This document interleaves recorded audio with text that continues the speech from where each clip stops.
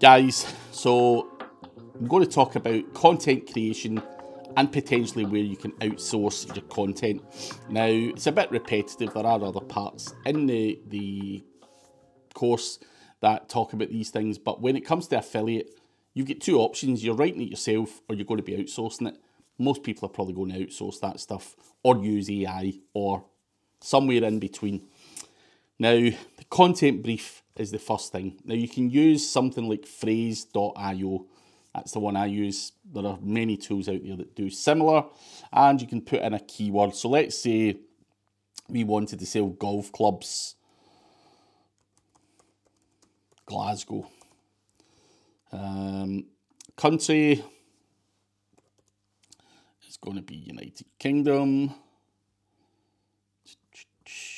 Doesn't have to be, of course.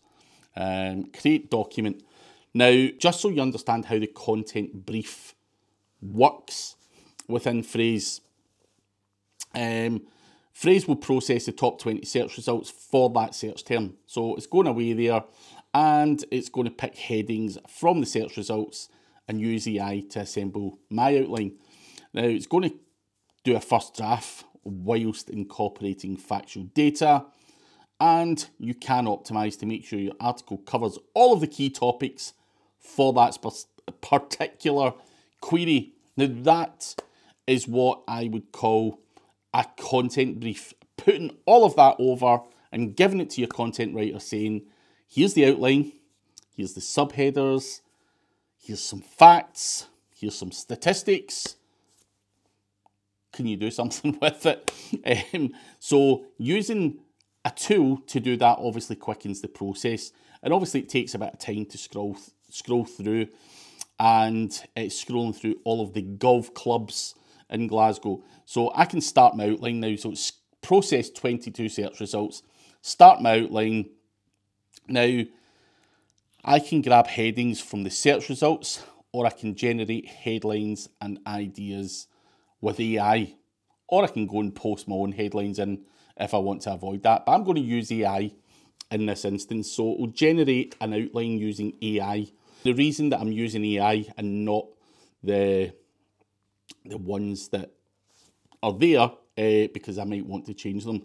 So I might have what is golf, city centre clubs, Pollock, Hags Castle, Cathkin Braes, outlying clubs, Balmore, Lynn. These are the ones that are on the outskirts of Glasgow.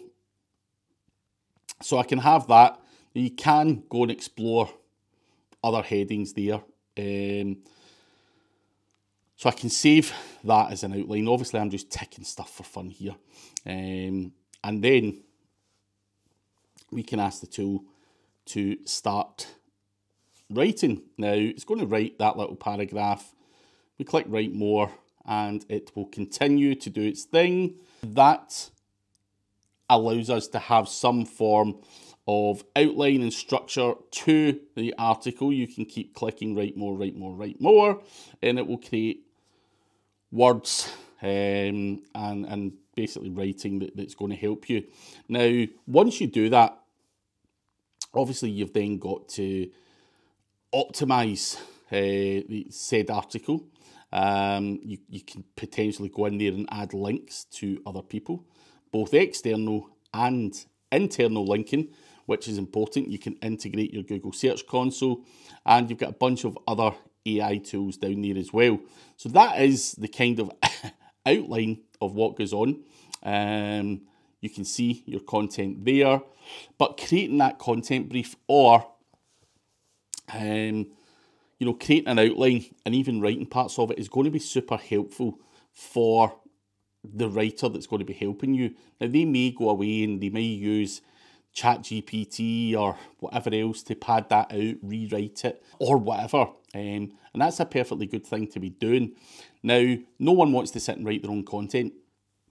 And as I've said in another video, you can outsource your content to people that just write content. You can go to Upwork, Fiverr, so on and so forth, and you'll find writers there. Obviously, it's like finding a needle in a haystack, finding a good writer for everyone. But I've always had good success going to South Africa, going onto LinkedIn, publishing a job ad, and paying people per article. is probably the best way to do it. Obviously motivates them to work. It's a task-based thing. You've not got a noose around your neck. If they don't perform or under-deliver, then you've got the ability to use them for all they're worth. And if they can only produce 10 articles a month, that's on them. You just agree a per article rate. You can also just hire someone to work for you and outsource that content to them.